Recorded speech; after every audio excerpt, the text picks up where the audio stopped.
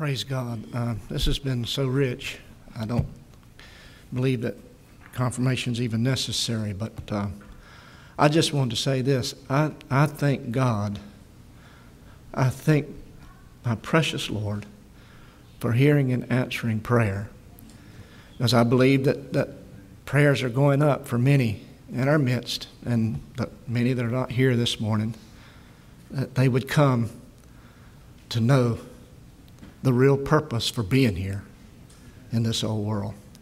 And God's answering that prayer, and He's also answering the cry of the hearts of God's children that have come to Him, that the relationship that He so desires, that it's the center of that purpose, would be made so much more real to our hearts.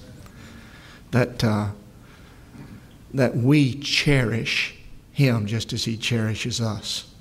And that we begin to learn. You know, we have to have our minds renewed. The Scripture speaks of our minds being renewed by His Word and by His Spirit. And I am a candidate for that. I long for that more and more. And I believe as we cry out to Him and ask in faith, and why do we do that? Why do we do that? And because He's putting it in our heart to do that.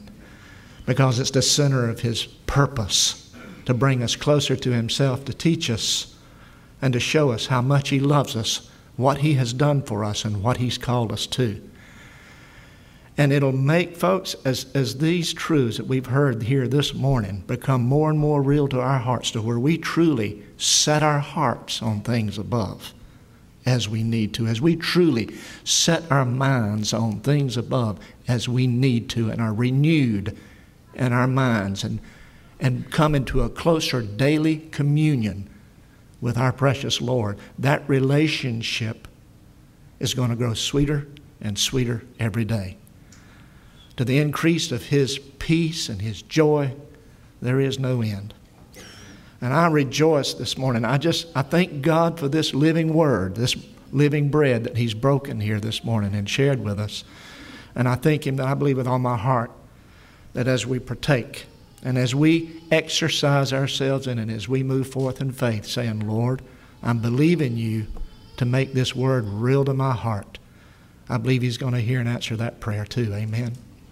I thank God for what He's doing. I believe it's a late and dark hour. That's part of why He's creating this deeper hunger and thirst in the hearts of God's people, and we're crying out more and more. It's not just happenstance what the Lord has brought forth here this morning. It wasn't because Phil envisioned it.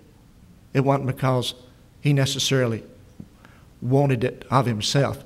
It was something that God gave him. And God gave it to him for him and for us. And I'm just rejoicing. God is so good. God is moving in a special way in this hour to draw us into the center of His will and to impart unto us the passion of His purpose, because He's passionate about it, and He wants us to become just as passionate about it. I thank Him for His love. Praise God.